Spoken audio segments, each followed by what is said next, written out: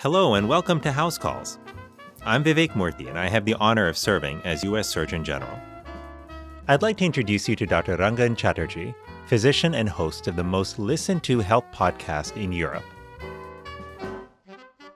Today we'll be talking about how we can keep our bodies and our minds healthy in a stressful world.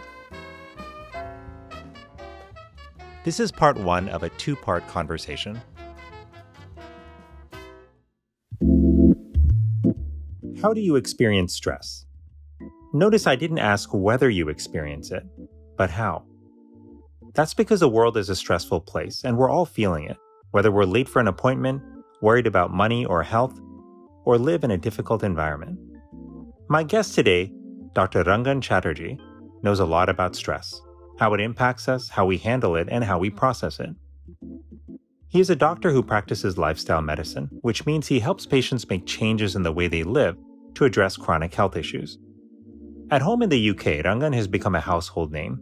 His podcast series, Feel Better, Live More, is a #1 health podcast in the UK and Europe.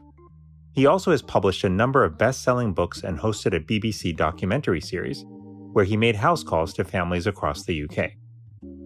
Rangan believes medical wisdom should be shared with all, and he does so thoughtfully, with practical advice for healthy living. I found this conversation to be truly healing. Rangan helped me reflect on recent stresses in my life, and we connected, as doctors who are the sons of doctors, about the power and some of the pitfalls of modern medicine. Rangan shared the deeply moving story of when his young son became unexpectedly and critically ill. Modern medicine saved his son's life, but Rangan came to view this terrible health scare as something that could have been prevented. It set him on a new path to understand doctoring in a whole new way, one that looks more deeply at root causes of chronic illness, including stress, work, poverty, and food. He now treats patients by focusing on addressing these underlying drivers of illness through lifestyle change. As always, we're eager to hear your thoughts and reflections. Reach out to us at housecalls@HHS.gov. Rangan, thank you so much for joining me on House Calls. Vivek, it's an absolute honor. I really enjoyed the first time we spoke on my podcast a couple of years ago, so it's a real honor for me to have the tables turned. Really looking forward to our conversation. I must say that conversation you and I had 3 years ago was really one of the best and most fulfilling podcast conversations I've had, and so it's really stuck with me and made me look forward to today. There's so much I want to talk to you about, Rangan, about your personal story, about what's happening in the world. But let me start with what's happening all around us right now, which is that when I travel around the United States and meet with people in big cities and small towns, I hear one thing in common, which is that people feel stressed. And they're stressed about all kinds of things, about what's happening with their kids, about what they see happening in their neighborhoods, about the news they're reading in the papers. But I'm curious to know what you're seeing as a doctor, as someone living in the UK right now. What are you hearing from people around you when it comes to stress? I think there's no question that stress is something that's top of mind for many people, if not most people, in a way that I've never seen before. I qualified from Edinburgh Medical School in 2001. Okay, so over 2 decades ago. And I would say during that time, the amount of stress-related conditions I would see, I feel has always been going up very, very gradually. I think the last decade, it's been a huge thing to the point where I think in 2017, 2018, the World Health Organization had on their website that stress is the health epidemic of the 21st century. This was, only a few years ago. And I thought things were pretty bad back then with respect to stress. And my second book was called The Stress Solution. I actually wrote it all about stress because I felt this was something that people were talking about a lot, but they didn't really understand the impact it was actually having on their bodies, on their minds, on the way that they saw themselves. But I honestly feel in the last 2 or 3 years, it has ramped up again. Like stress it's almost part of the common vernacular now, Vivek. You talk to people, how you doing? Yeah, I'm okay. I'm a little bit stressed, but not too bad. It's just become normal. We use that word every single day. I find patients are using it. My friends are using it. Within my family, people are using it. And I think you touched on one of the things in your intro, which is that the world feels out of control to many people. And when we don't have that sense of control over our lives, there are all kinds of problems in terms of how we see ourselves, in terms of how we interact with people. And there's lots of science by psychologists which has shown that people who have a strong sense of control, they have higher academic success, they have higher self-motivation, higher social maturity, they have lower incidences of stress and depression, when you have that sense of control. So I don't mean to give you a long-winded answer, but essentially I agree with what you're saying. It's the same in the UK. Rates of stress and stress-related conditions are going up all the time. I think it's a big problem. I think it's arguably the biggest problem in the type of medicine I practice, the type of patients that I see. So a lot of the behaviors that people want to make to improve their lives in the short term and in the long term, I think one of the reasons people can't make them is because those lifestyle choices are a response to the stress in their lives. So let's take alcohol, for example. Okay, many people are trying to reduce how much alcohol they're consuming. And typically we see this in the UK and I'm sure in the US.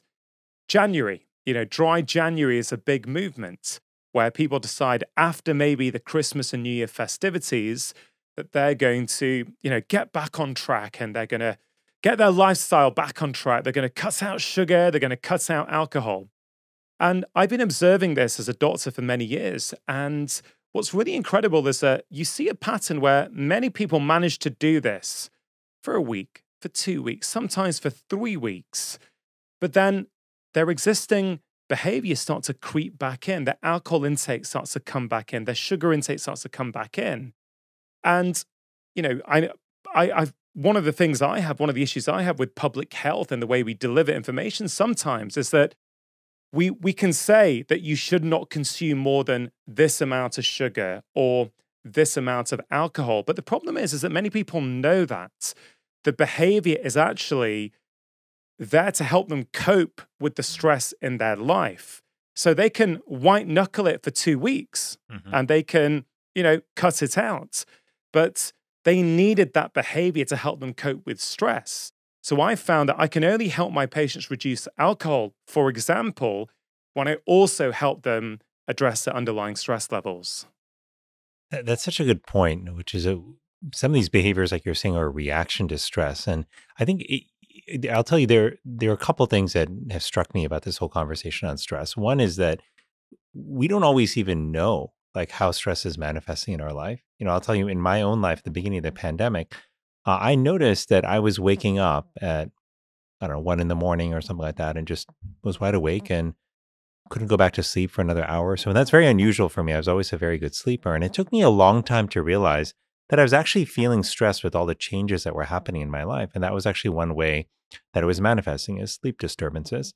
But I do wonder at times if we even fully appreciate how some of the shifts and changes in our bodies and in how we're feeling are actually manifestations of stress. And so in your experience, like how have you seen stress manifest in people's lives?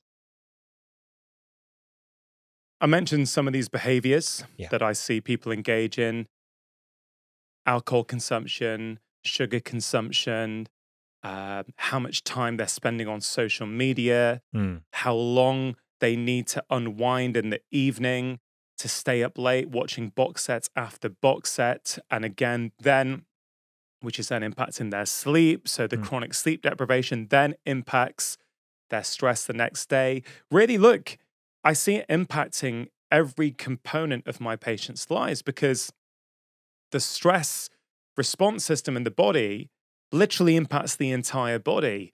And what I often do with my patients is I always make a real effort to explain to them physiologically what is happening when they are feeling stress. And the reason I think it's important that I do that is for 2 reasons. Number one, I think it's always good to inform your patients, treat them like adults, treat them as partners in their care. help them really understand, because I feel when people understand what's going on, they're much more likely to engage. That's certainly been my experience. But it's not just that, Vivek. I think one of the things that I've noticed in medicine, having been practicing now for over 2 decades, is that sometimes when medical doctors use the word stress, oh, it's just stress. Oh, don't worry about it. It's just stress. I think a lot of patients feel as though they've not been taken seriously. And, you know, I'm sure sometimes as a profession, we get it wrong and we don't communicate it as well as we could do. And I think sometimes doctors have in the past dismissed symptoms that are stress related, but the stress response is real. It affects every organ system in the body. And so I always explain it to patients like this. I say, listen, stress is not necessarily bad. You need a bit of stress for you to perform at your best, you know, but when the stress becomes too much and is there for too long a period of time, that's when we start to get problems. And I think there was an editorial in JAMA, the Journal of the American Medical Association, I think in 2013, that suggested that maybe up to 90% of what a primary care doctor sees in any given day may be in some way related to stress. But 90%. I mean, that's extraordinary. That is really extraordinary. And even more conservative estimates that I've seen would put it at 65 to 70%. So I think it's fair to say that consensus is that certainly above 50% and maybe a lot more north of 50% of the symptoms we see are in some way related to stress. And I think when you understand the stress response, when patients get it, when they really understand it, they're like, of course, I understand it. So what I typically will say to a patient, Vivek, is, look, just imagine 300,000 years ago, you were hanging in your hunter-gatherer tribe. You were just getting on with your business. You guys were doing whatever you were doing, and let's say you spotted a wild predator of some sort approaching. In an instant, your stress response would kick into gear, okay? And it would have one thing in mind, which is to keep you safe. So I say, you know, let me just show you some of the things that would happen in your body as that stress response kicks in. Number one, your blood pressure is going to go up to deliver more oxygen around your body and to your brain. Okay, that's a good thing. Your blood sugar is going to go up because that's going to help you deliver more glucose to your brain. It's going to help you. Your blood is going to become more prone to clotting. Fantastic, because if that predator was to attack you and cut you, instead of bleeding to death, the blood's going to clot. It's going to save your life.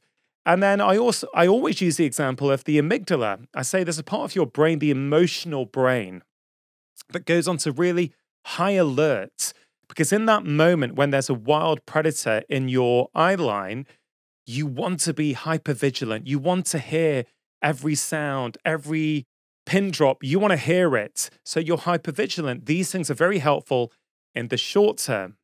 And then I go on to tell them that, look, the problem in the 21st century is that for many of us, our stress responses are no longer being activated by wild predators.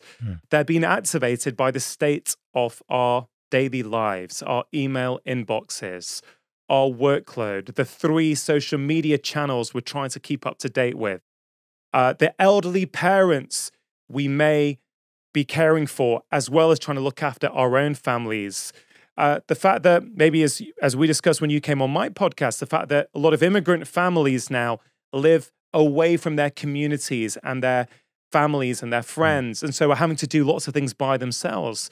The point is, for the body, the stress response is the same thing. If it perceives danger, it gets activated. And so I then explain to my patients that, look, let's just take those 4 responses that I mentioned, and there's many more, but let's just take those 4.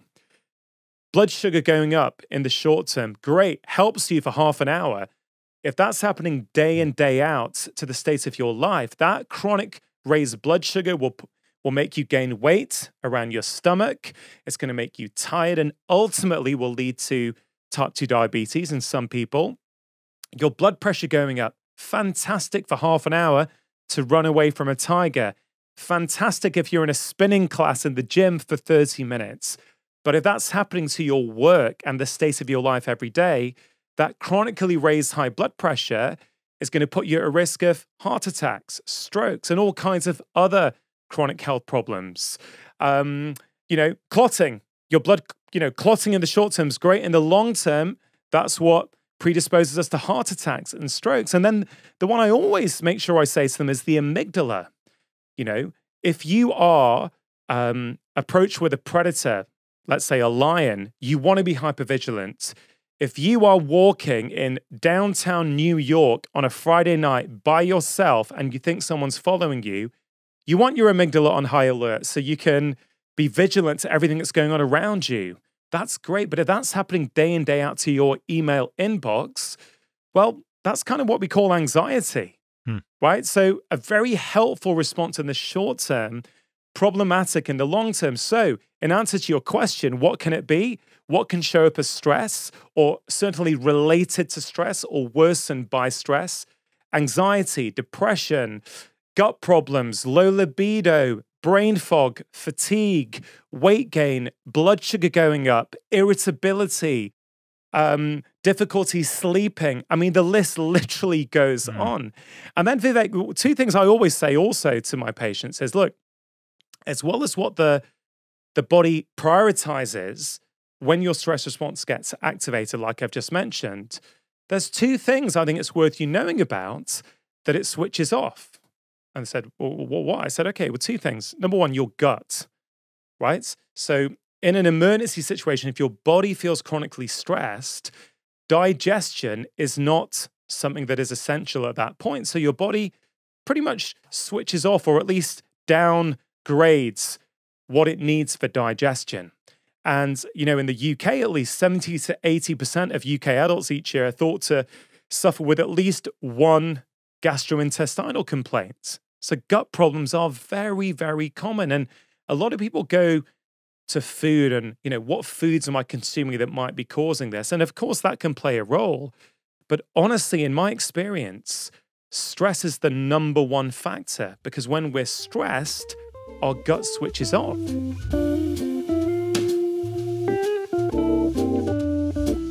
So I say that's one thing. The second thing I want you to be aware of is what happens to libido.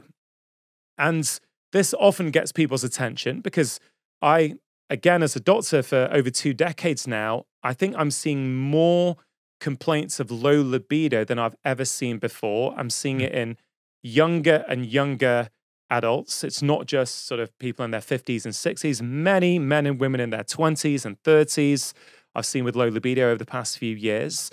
And again, I feel that stress is one of the key factors, is not the number one factor. And what I say to my patients is, look, if your body feels that it's under attack and it needs to run away from a lion, the last thing it needs to be able to do is help you sort of chill out and procreate with your partner. And it's a really simple way, I think, of explaining to people what the stress response is.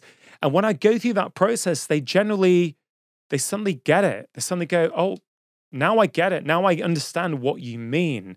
Now I understand why this symptom might be related to the fact that I work 10 hours a day. I don't take a break. I don't have time for the gym, etc., etc., etc. So I think chronic stress is a huge issue. I think it's getting worse. I think there's many things that contribute to that. I think the state of the world at the moment and the fact that people feel out of control is certainly not helping. But I honestly feel that I probably bring up the stress response with the vast majority of my patients, because even though it may not be the sole cause, chronic stress never makes their symptoms better. In fact, many times it exacerbates them and makes them worse. Well, that's really well put. And I couldn't agree with you more that stress has such a pervasive effect on our health and well-being. And it does seem to be getting worse and not better. You alluded a few times to these conversations you've had with patients, over the years, and how you bring this up so often.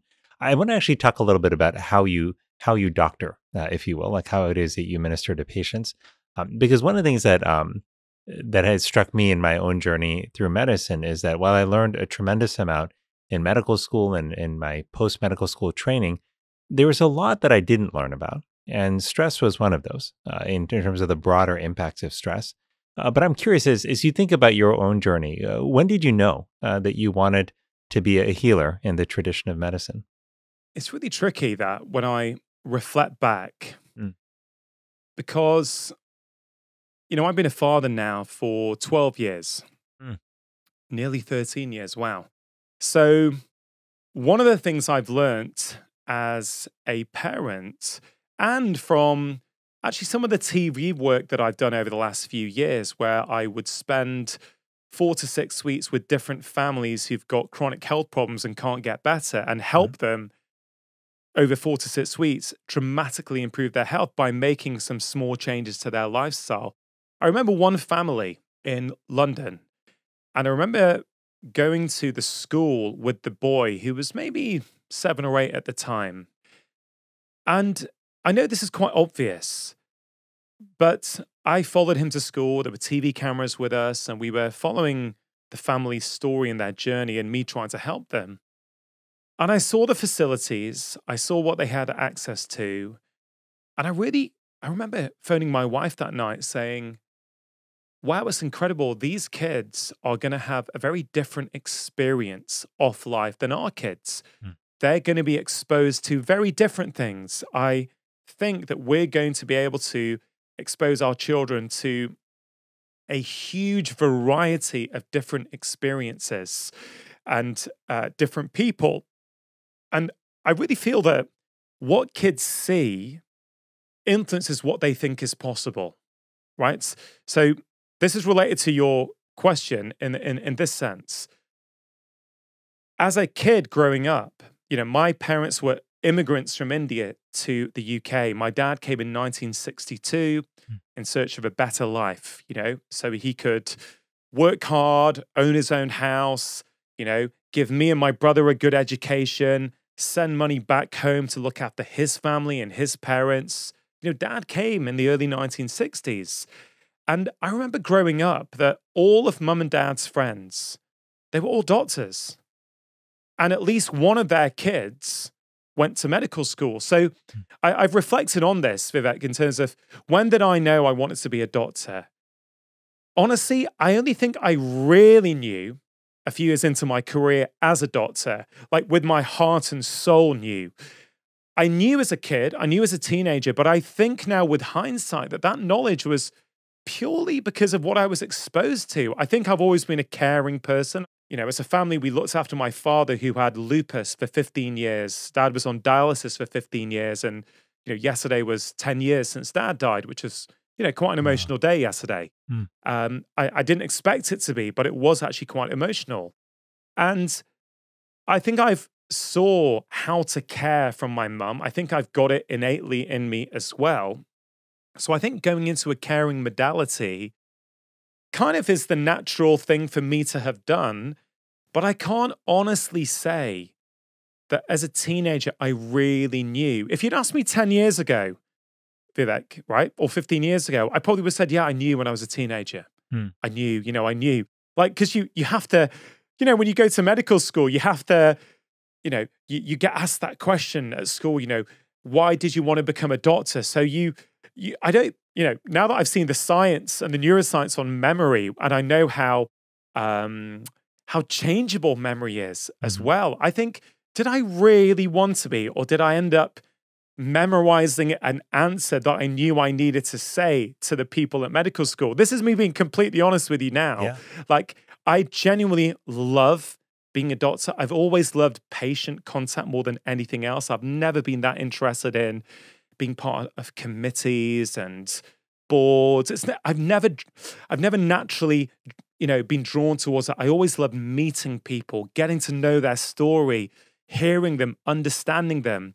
But I honestly think that 22 years in now to my career as a practicing doctor, I'd probably say it was in the last 10 or 15 years when I've really, really understood that medicine is for me. So I'm sorry that Mm. was a slightly long-winded answer, but I'm trying to be as honest as I can now as I Yeah. reflect. Well, that's what I wanted. I mean, and the truth is, I think for a lot of us, our paths are evolving, our feelings about our work is evolving, and I think that's just the truth. Very few people know with clarity as a child exactly what they want to do, and So I think that path of evolution that completely makes sense. And one of the things that I have loved in just reading about your approach to medicine is how you really try to get at the root of what may be causing trouble in someone's life, which often involves, I think, going beyond what we were taught in medical school. And I love the fact that on the TV show that you did, that you actually went to people's homes. I remember the very first time I went to a patient's home to do a home visit, which is something that used to happen very commonly when your dad and my dad were both Yeah. doctors in the UK. My father practiced in the UK for many years before coming to the United States. But it's very unusual now. But the first time I did that, I just remember feeling like a whole world had opened up in front of me. I had seen this patient a number of times in clinic, but when I went to her home, it was like I understood her so much more. Came to see that her home was actually stacked with boxes and trinkets and rugs that were bunched up that made it actually very hard to avoid falling, as it turns out. And she was an elderly woman who was actually at significant fall risk. I came to see that she didn't have as much room to sort of move around, and there were other people living, at her home with her. So it was a very cramped, sort of environment. I came to see that, her pills were actually scattered around the house and not in one place, which made sense to me why she was having difficulty remembering where her pills were and how to take them. And so there's so much you get when you actually meet people where they are literally, as well as figuratively. But I'm curious, sort of, what led you to take this approach of going deeper than we're normally trained to go, and actually going to where people are to understand how they live. I've reflected a lot on my career, especially given where I'm at today with my career. So, if my dad was alive, I often wonder what he would think of what his youngest son does now. Yes, his son is a doctor, but the way I practice is quite different from dad's in many ways. Not only the way I approach patients, I think, but also the various different mediums in which I work. I've been releasing podcasts for over 5 years now, and very fortunate that the health podcast I have is the most listened to health podcast in the whole of Europe, right? Which is incredible. So I get to communicate with millions of people now every single week. And I used to think, is that being a doctor? Of course it's being a doctor. Yeah. A doctor is an educator. And through this medium, I'm able to educate people. And, on a side note, but related to this question, I probably get several hundred messages a week on social media, private messages from people saying things like, oh, my depression is under control now because of this thing that I learned from you, or my anxiety is 80% reduced, or I put my type 2 diabetes into remission, or I'm now pain free, basically from my books or the podcasts when I record with guests. And I've, for many years had to really question myself and go, wow, well, this is also being a doctor. Being a doctor is not just one-on-one with a patient in a consultation room. Yes, that's very important. But if you can communicate well, that helps you in the consultation room, but it also helps you using media now, podcasts or books. You can communicate a lot of these messages in a very powerful way. And that speaks to, when did I start to practice like this? I've always had a slight frustration, even when I was working in hospitals, that the way we were taught at medical school, I learned a lot of valuable tools for sure, no question. I think it was really good conventional medical training. But the problem is, when I went out into the real world and I had real world problems, a lot of the time I felt slightly handcuffed. I thought, I don't really know how to help this person. I don't feel I've been given the tools, particularly for chronic issues. I think when I went into general practice, Vivek, I really noticed it. I remember in my very first week as a GP, there was a young lady came in. I think she was in her early 20s. And essentially, she had symptoms of depression. And I remember just looking at these protocols I had, and essentially I was being guided into prescribing an antidepressant for her, an SSRI, a type of antidepressant. And that's what I would have been perfectly medically okay to do that. I would have felt competent to do that. Medico-legally, that would have been completely fine. That was the guidelines, no problem. But I couldn't do it. I just felt, hold on a minute, I need to understand what is going on here. I can't just start a pill. And I remember saying to her, I said, listen, I've got 3 patients waiting today already. I've spent a bit of time talking to you. Are you able to come back tomorrow at the end of my morning clinic? I'd love to spend a bit more time with you. I'd love to really try and understand what's happening. And so she said, okay, sure. So she came back the next day. I spent maybe 25 minutes, half an hour with her. I started to build up a real rapport with her. And I actually thought, I don't think she needs a medication at the moment. I feel that she's got some pretty, some pretty, I wouldn't say serious, but some significant problems in her personal life, including she recently broke up with her boyfriend, which it would be completely understandable that you would feel this way after that life event. And again, I was, this is my first week as a GP. And I remember for the next few weeks, she kept coming in once a week. I made sure we had a double appointment where I spent time talking to her. And maybe 4 or 5 weeks later, she was like a different person completely. She felt, yeah, I feel okay now. I feel I understand what I need to do. I mean, I'm giving you the short version of this story, but essentially what I learned was that, I learned 2 very powerful things. One was I don't need to rush to give a pharmaceutical intervention. Maybe it's useful for some patients, but sometimes you don't need to go there. You can actually do other things first. That's one thing I learned.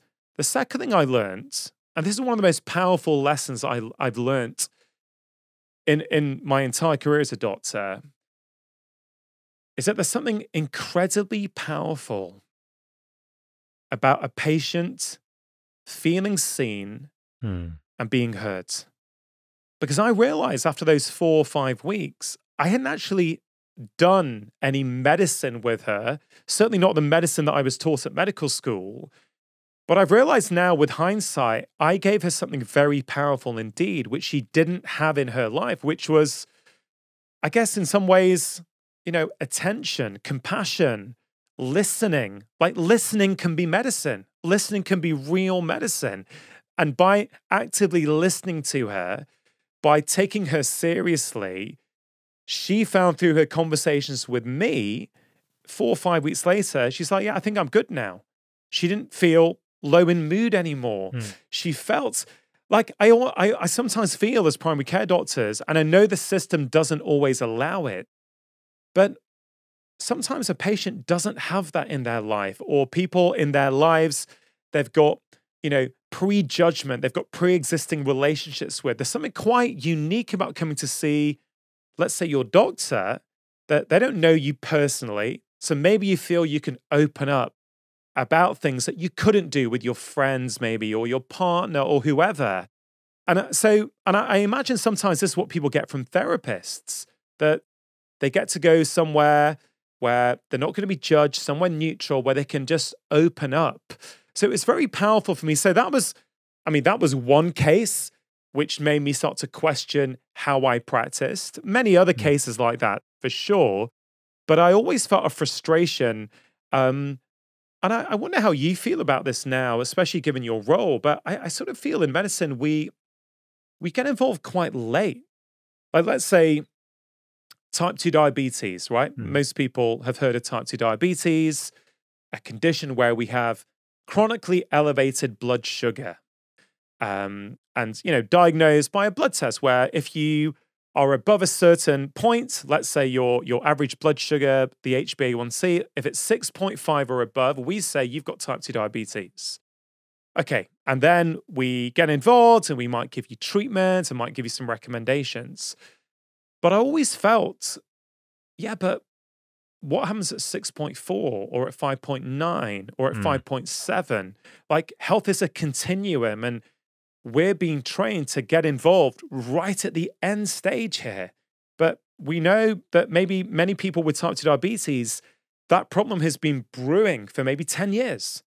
So wouldn't it be wonderful if we could get involved 5 years before that, or 4th, whatever, sometime before it, where we can maybe make a more significant difference. So I've always felt this on some level. I think I've been quite frustrated in the early parts of my career. And then, the truth is, in 2010, my son was pretty unwell, which really caused a big shift for me. Would you like me to explain what happened? Yeah, no, please do.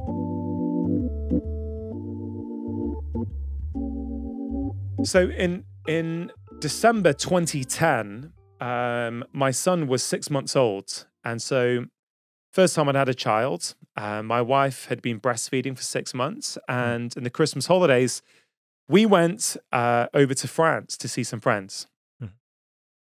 And I mean, let me try and give you the shortish version of this story. But essentially, it felt as though he had a cold. He had lots of phlegm and mucus.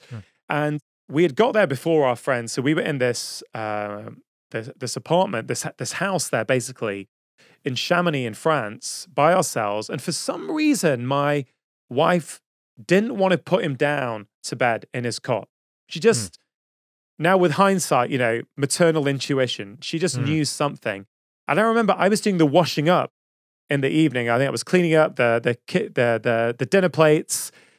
And she came up to me and said, Rangan, he's not moving. And basically my son had gone stiff like a board. His arms had gone back. He was completely motionless.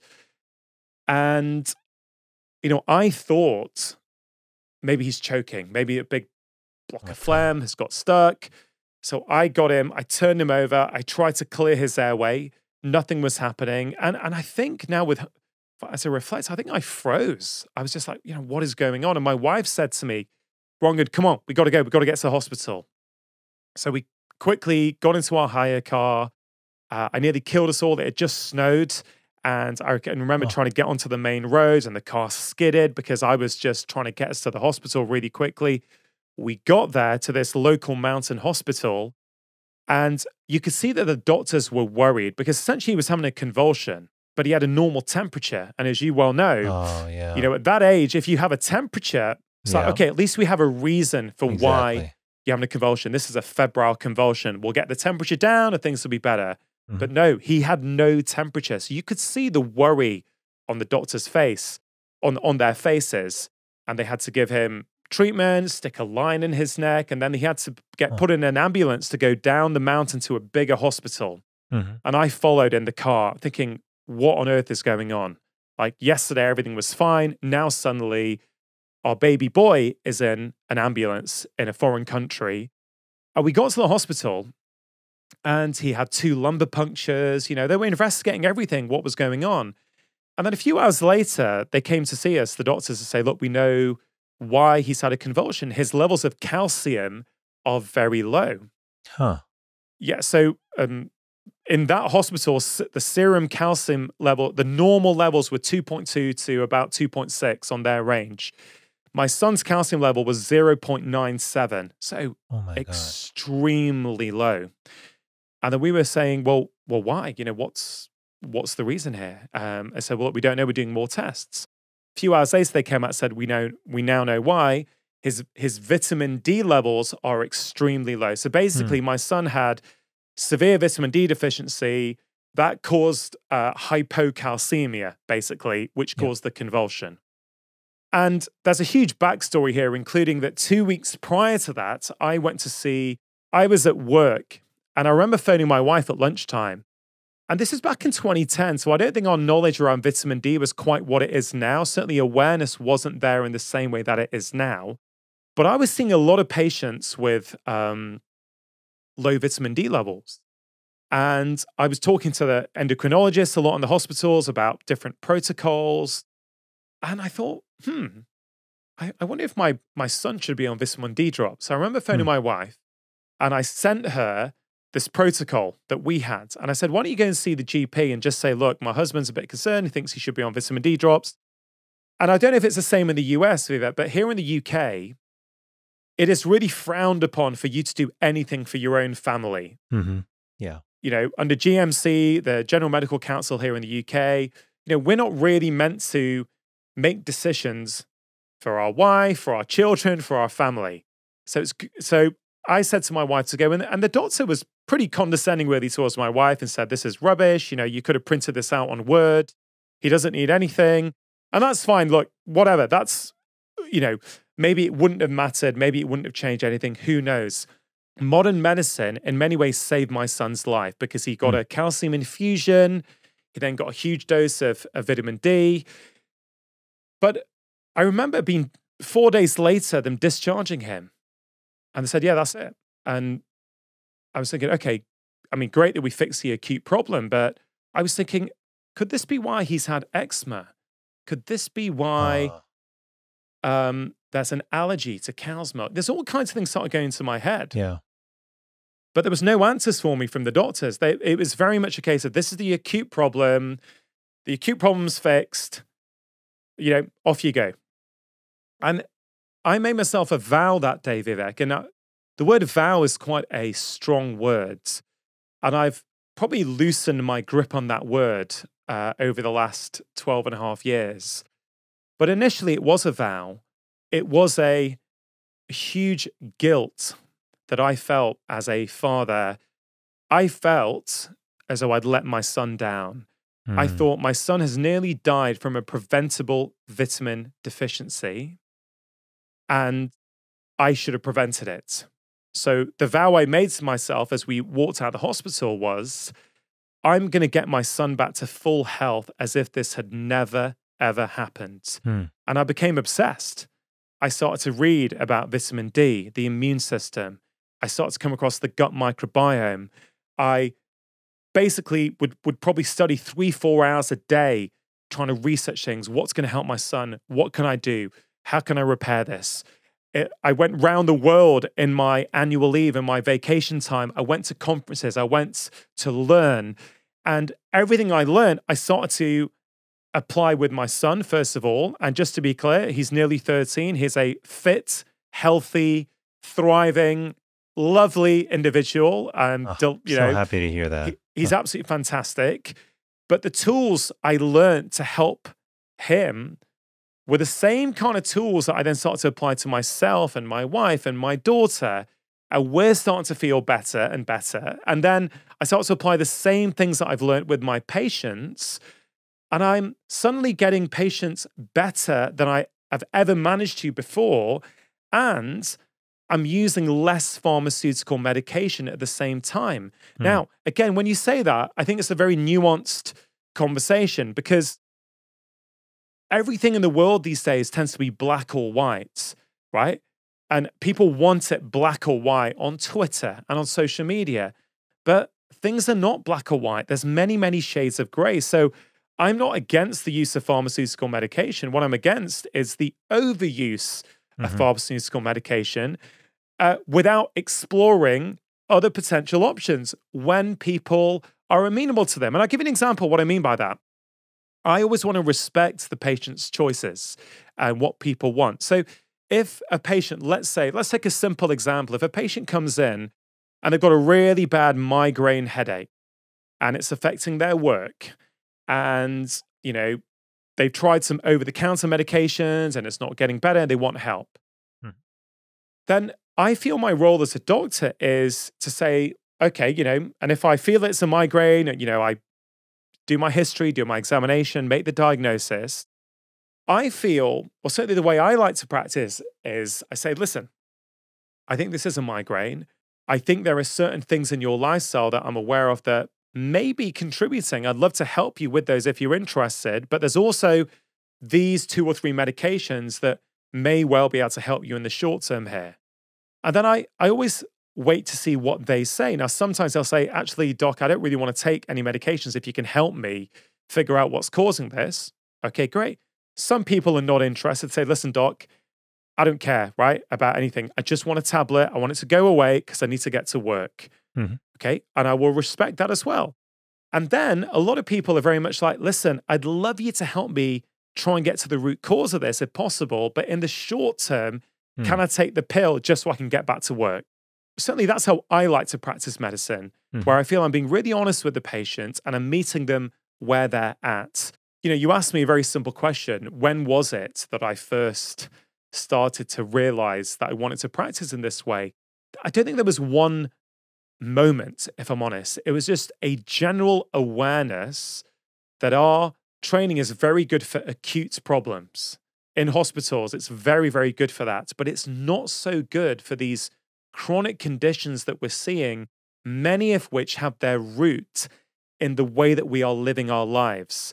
And again, I'm not putting blame on people. I think it's really important I say that. I understand that life is stressful, life is tough.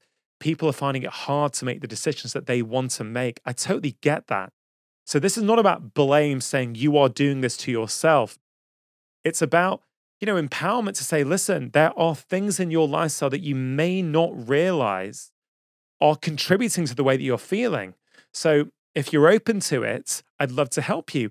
And something else I'd love to say here, Vivek, if you don't mind, is that when it comes to talking about our lifestyles, often people will say this is a red herring.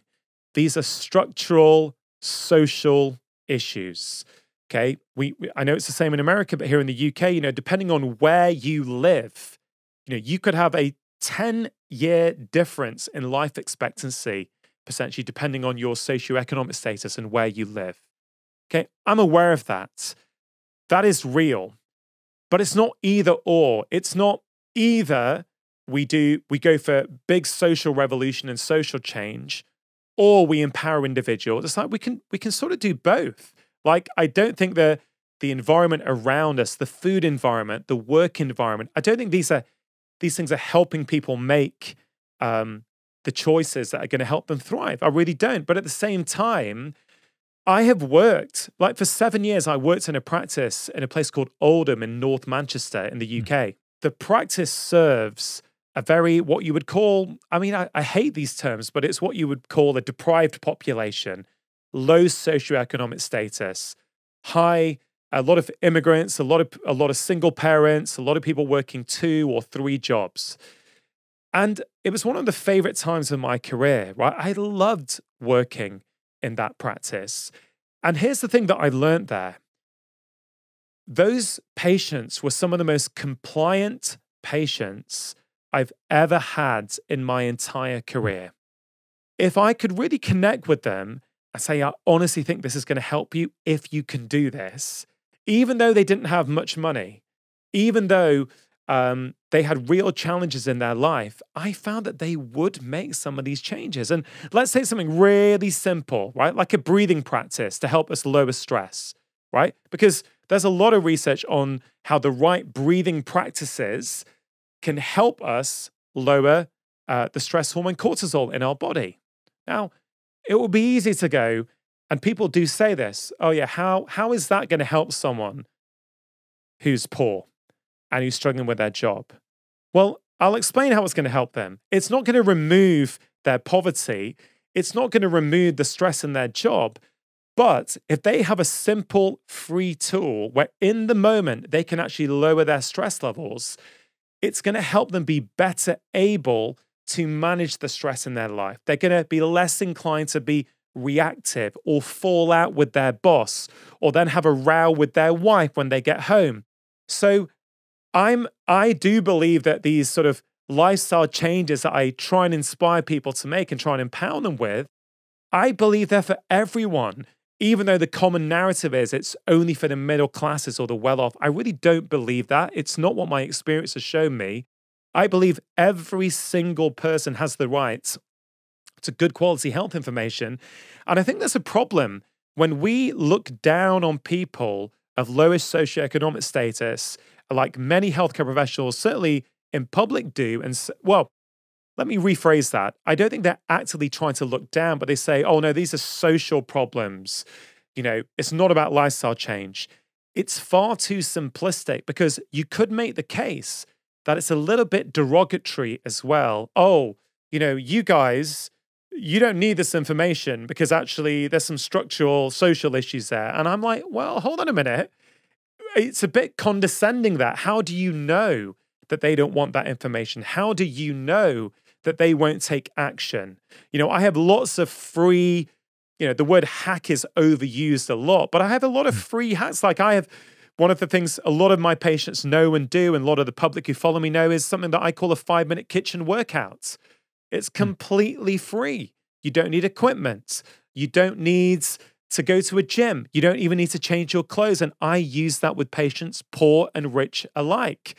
And so I don't mean to go off topic, but I feel very passionately about this, that everyone can have access to this information. Yes, for some people, it's going to be more challenging than for others, but I still don't think we should withhold that information from them. No, I think you're absolutely right. Look, every human being, I also believe, deserves to have the tools to live a healthy life. And I think that everybody wants to be healthy. They want their families to be taken care of. There's so many powerful things in what you said, but one thing that I'm struck by also is that as doctors, I think all of us want to be able to get to the root of what's causing problems for our patients. We want to be able to spend the time we need with them to have those kind of meaningful conversations. And we want to be partners with them in progress. This is extremely difficult, I think, to do in an era where you're being told that you have 10 minutes with a patient, and where you can, and many restrictions on what you can do for them, based on, in the United States, at least, what kind of insurance coverage they have. And I know there may be other barriers in the UK. But one of my worries is that part of what is driving burnout among doctors and healthcare providers across the board is this lack of self-efficacy, is knowing what your patients need, not being able to get it for them. And that causes a moral injury that I think is really quite profound. I think what I love about what you're saying also, though, is that you've found a way to really, I think, use the power of listening to heal. And you said that, I think, even directly, that listening can be medicine. And I think there's a powerful lesson in there, not just for doctors, but for everyone, because I think given the amount of suffering that exists in the world right now, the amount of anxiety and stress that people are contending with, we need more than just doctors and nurses and therapists to be sources of healing. We need everyday individuals to recognize that when you check on a friend, when you simply listen to them to understand what they're going through, when you give them a space to be heard, to be seen, to be valued, that is healing. That is powerful. You may not be able to solve all their problems, and that's okay. But being able to open that door to healing is something that all of us have the power to do. Thanks for joining part 1 of this conversation with Dr. Rangan Chatterjee. For part 2, tune into the next episode of House Calls with Dr. Vivek Murthy. Wishing you all health and happiness.